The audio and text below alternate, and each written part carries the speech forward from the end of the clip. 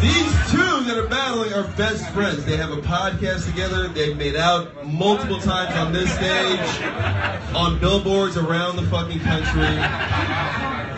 The first guy I'm bringing to the stage is the funniest guy from Clovis, California.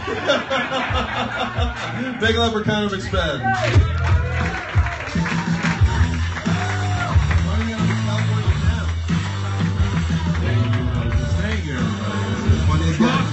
California. You look good. Time for some fucking battles. Oh yeah, these are battles. This is a battle. You're battling your best friend again. It's gonna be incredible. You guys came in battling each other. We did, yeah. That was my fourth flight. It was, I think, Keith's second or third fight. Yeah. I like the long hair. Looks good on you. No, thanks, buddy. All right. So we're doing this again. So now we're bringing up this guy. He just battled last week. Lost to the champion of the world in roast battle, Eli Sayers. Please make a laugh for Keith Carey.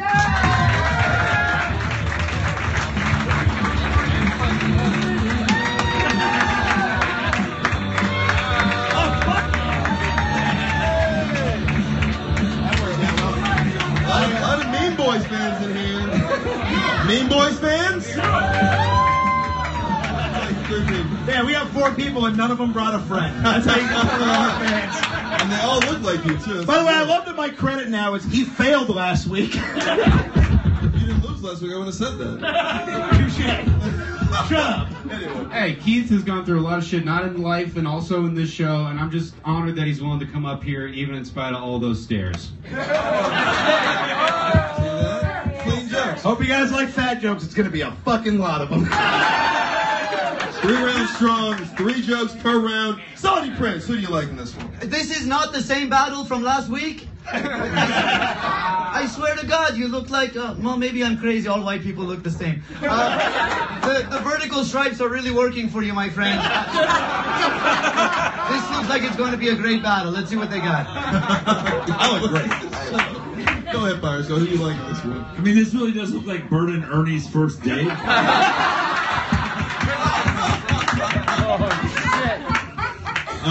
I mean, these are 2 of the fucking best. Like, just as a fan of this show, I'm so excited to see this. They're really excited about this. It's like you guys are purging each other. Like you guys have to cleanse each other by just like brutally ripping each other apart. Yeah, exactly. Okay. Have you guys ever battled each other? Yeah, a couple years ago. A couple years ago. Yeah. All right. Well, this is like a rematch. Oh yeah. Round Exactly 1, tip for tats. We know the rules. Who wants to go first in this first round? I'll go first. Oh, Jeff, who's going first? Oh! Round 1. Keith battled last week, He so did. I think Connor should go first. All right. Mean Boys, Connor, Keith. Are we ready? Let's roll. Keith once walked in on his mom fucking 2 guys, which is not as traumatizing as when I walked in on Keith eating 5 guys.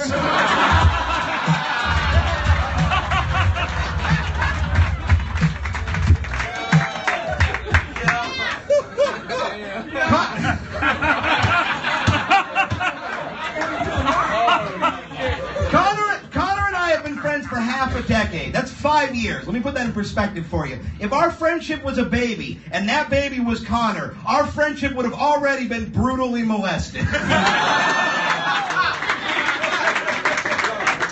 True? I was molested. One guy touched my dick one time, and I got a personality out of it. Thousands of guys have touched Keith's dick, and all he got was dark circles under his dead eyes.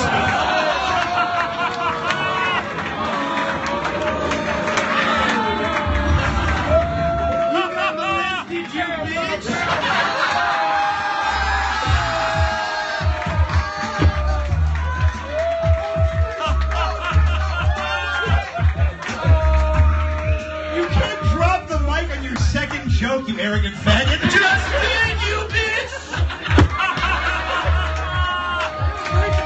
Speaking of attitudes and dicks, Connor is a smug bitch, but what a lot of people don't know is he's on so much Zoloft his cock doesn't work anymore. Here's my question. How is somebody so stuck up always stuck down? It's true, I'm very depressed, but I'll never be as depressed as Keith's spot on the couch.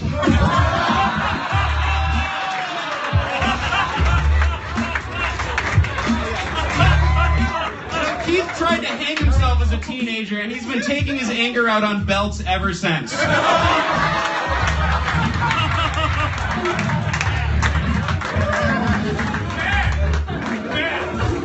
It's true, I tried to kill myself, and of course me and this hacker friends, because he can't resist a low-hanging fruit. But Connor's wrecked 3 cars since we've been friends. How are you such a bad driver when you look like you still sleep in a race car bed? Ladies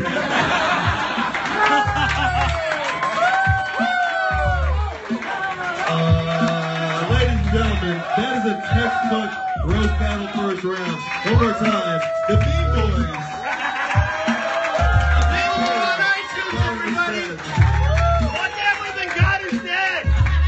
Like one big promo for your fucking podcast. That's a really good podcast. Well, yeah, we have a good podcast. Well, this is you try that. Verbal violence, everybody. Check it out. Give it up for both of these guys. Yeah! Keith, what inspires you to battle a week later?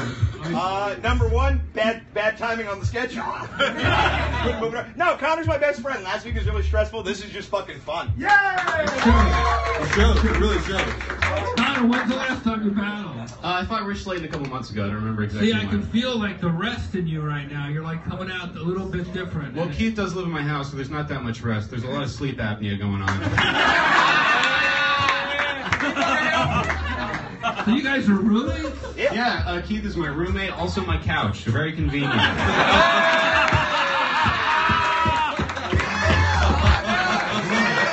Why do I imagine you live in Pee-wee's Playhouse? Because we do. Why do you think that chair's so depressed? Keith's sitting on it and you can't talk.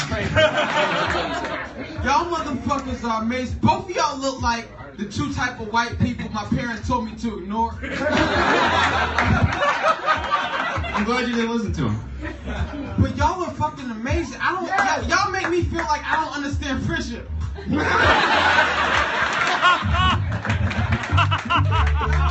Right? That's beautiful. Deep. That was deep. Deep. Thank you for that. Oh my God. But you know what? That's the beauty of roast battle. These guys are such good friends that they're roommates and they come out here and they fucking call each other names. It's amazing. By the way, not only you know what, you're all not just the best battle of the night. You're the best 2 performances of the night. I thought that was fantastic.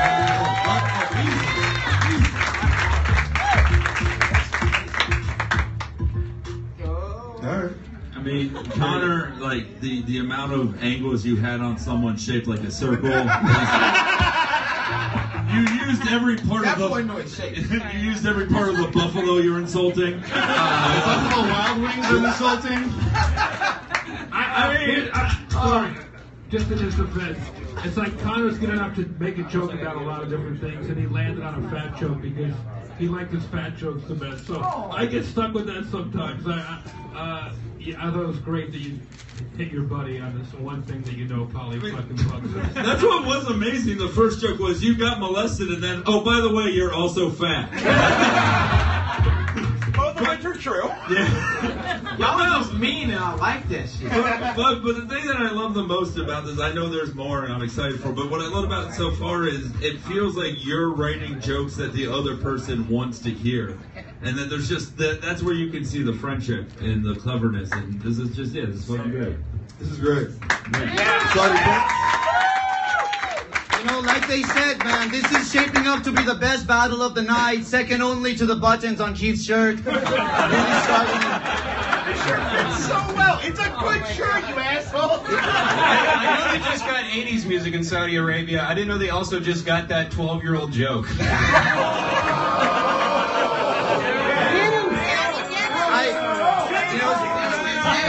Speaking of timely references, this stage looks like Britney Spears during different stages of her success.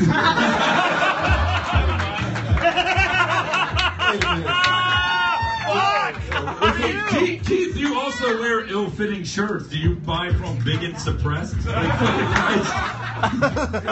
round 2. Two more fucking rounds of these shows. Let them, Yeah, round 2 is a little bit different. They both get to spit as many jokes as possible. In the allotted time is 30 seconds.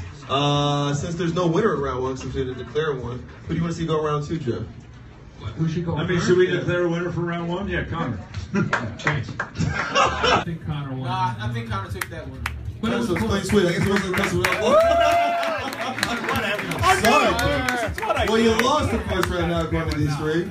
I defer. Okay, you ready? Yeah, I'm ready. Let's roast! Keith looks like he got stung by a swarm of Applebee's.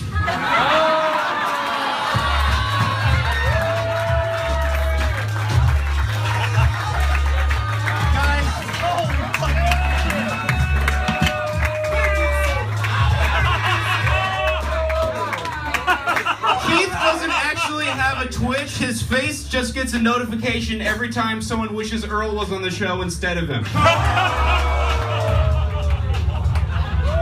Oh my God.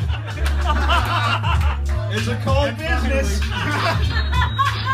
Keith was actually supposed to be on the first plane to hit the towers on 9/11. And I love you, buddy, but I wish you would have made it on the flight because there's no way they would have had enough fuel to get to New York.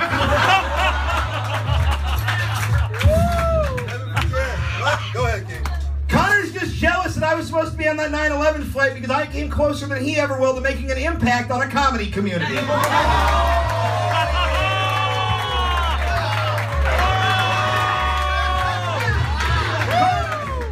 Connor, I've gotten you jobs at MTV and Comedy Central. If you really want me to lose weight, let go of my fucking coattails.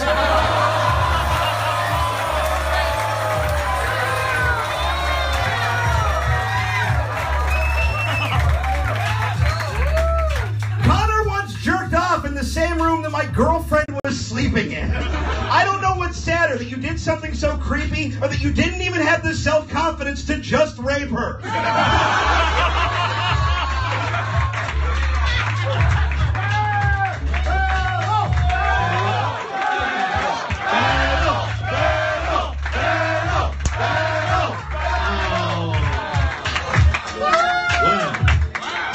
That was me.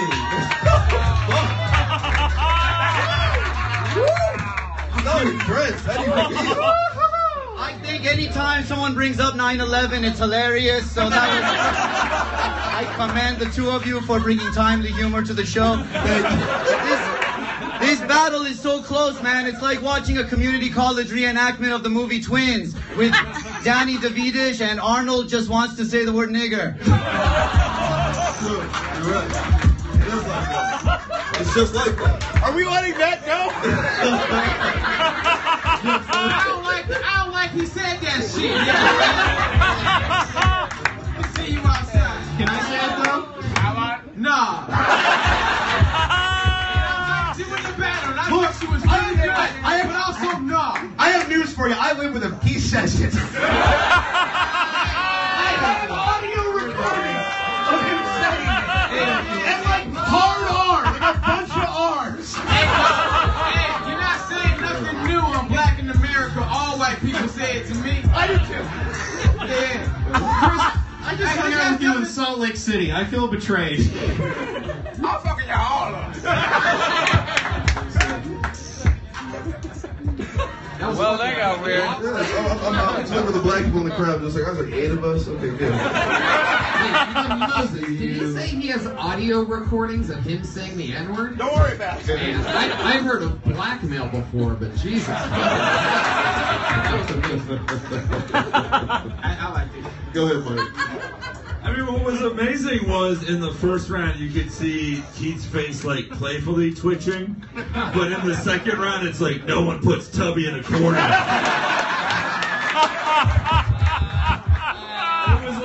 It was like a beautiful mind watching the rape jokes form, like physically seeing it. I've seen Keith.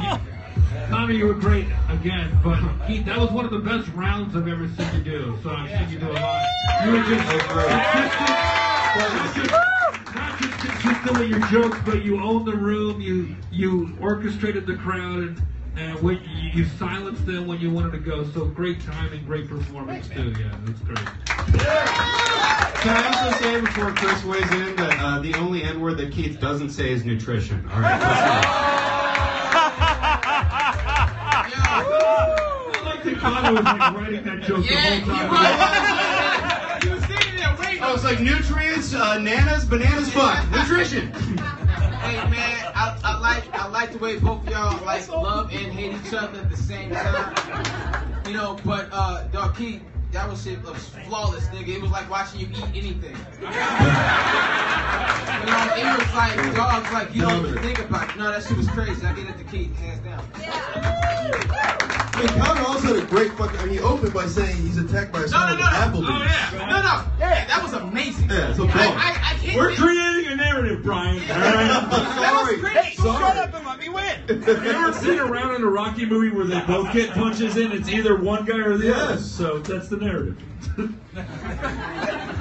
By the way, even though I gave that round to Keith, I do need to acknowledge that Applebee's joke was. Yes. That was my I'm just saying, Connor always had a great round. According to the way I'm saying, it was a great round in spite of how great his round was as well. I'm excited about Okay, it. I'm gonna go home. I love that a black guy's talking about how a white guy's just been oppressed by a voting system. To be fair, Keith gets fucked over by judges a lot, both in roast battle and when they gave his mom custody. See how much better Keith was?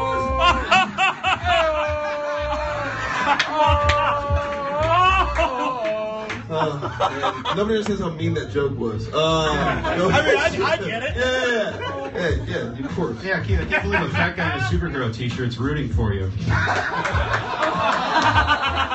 We're both trying to get into the all-women screening of Wonder Woman. You got the press credentials, I got the tits. We can make this happen.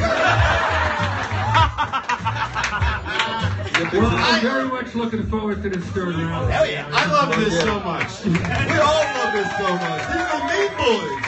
They're invading. Last round. Stop kissing ass and start kicking each other's ass right now. Third round, dude. You gotta I love fucking kill it. each other. All right, we're tied up. Jeff, who do you want to see go first this last round? I feel like, who's been going first? Connor went first. I went first. Twice, right? Yeah, yeah. Keith's turn now. Keith, you ready? Yeah. Are we ready? Yeah! Let's go! Connor's ex had a miscarriage, proving that just because he has a baby face doesn't mean he can have a baby with a face. Funny you should say that. Keith's mom smoked while she was pregnant, and I still don't know if it was meth or baby back ribs. And now her baby's fat, baby's fat, baby's fat. Maybe you just don't have a kid. She's a bad mom.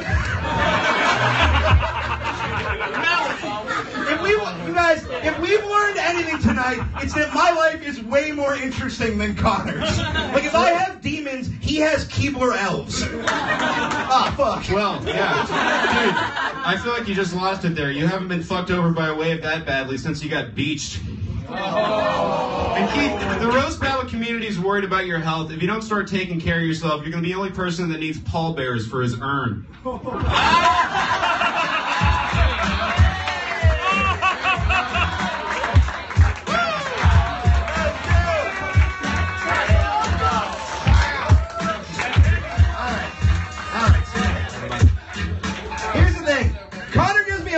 For being bisexual, and he looks like every dude that's ever called me faggot, but he acts like every dude that's ever called me daddy. Sorry,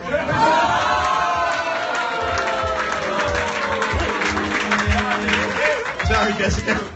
Alright, the last joke, right? Keith got blown at a Craigslist glory hole, which is weird because usually when he busts through a wall, it's because someone's making Kool-Aid. He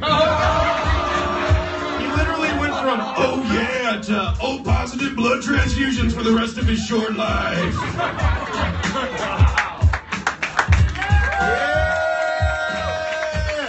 The Mean Boys! Carey. Sonny Prince. You know, the more I look at this stage, the more it doesn't look like a battle. It looks more like two lesbians in Silver Lake trying to adopt an inner city youth. J-Light, can we take you home? This was amazing, my friend, and I want to give it to Tracy Lords, but instead I'm going to give it to the Lord of the Flies. You can't even eat pork, Cena. I mean, sorry, friend. Don't do that book. Okay. Shut up, you. Again, why we don't let women talk in my country.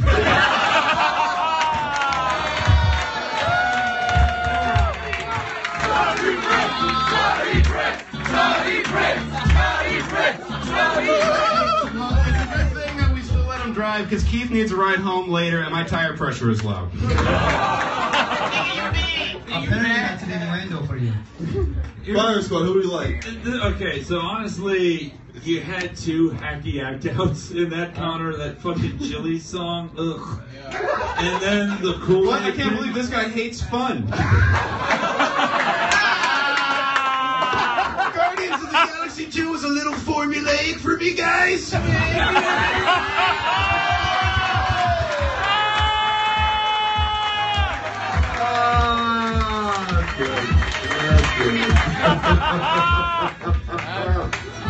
Nobody saw that shit? No, nigga, I saw him almost fall off the stage. Shut up to a wall. I'm great, everything's fine. Get him, Mike. I mean, the problem with Guardians of the Galaxy is Ego's father became a bad guy too quickly, and it didn't have an emotional center. But anyways. He's right! It's not Mike's fault. Thank you, Inner Me. It's not Mike's fault he didn't like Ego. He doesn't know what a dad that loves you looks like.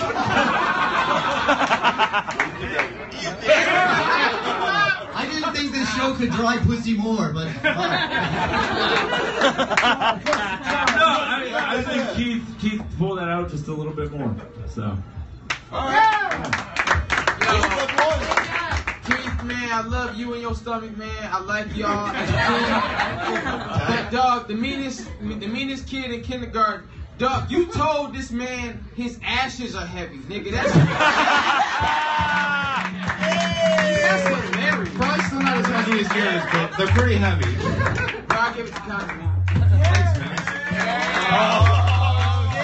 One. All down to you, Jeff. Well, first of all, amazing effort on both of your behalves, Connor and Keith. You make it look easy, but people who don't really know how the show works, they did 3 rounds each. They had to think about each other fucking day and night all week, and it comes down to this. Like, I do that anyway. Yeah, same. We're both wearing lockets with pictures of each other. I fucking hate y'all so much. Fair. But here's the thing, Connor, you had you had the 2 best jokes of the night, the Applebee's joke and then the one about the heavy and the fat man. But you took an extreme risk, and I'll remember the home runs more than the other jokes, but I got to go with an overall performance tonight and consistency, and I actually think Keith sort of owned that tonight. I'm gonna go with Keith. Finally swings his way. Everybody. Keith Carey!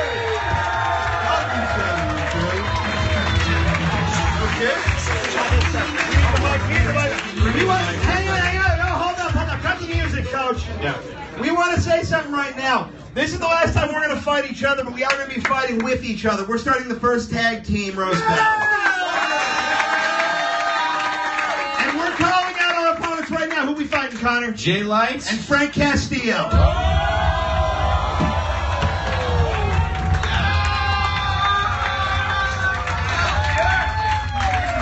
That's a solo.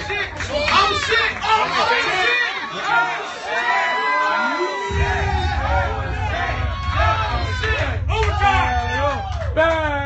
We gladly accept. We will tag team this tag team. Stay tuned, bitch! Good night. You know, watching you guys pull a train on Keith is going to bring up some PTSD for him.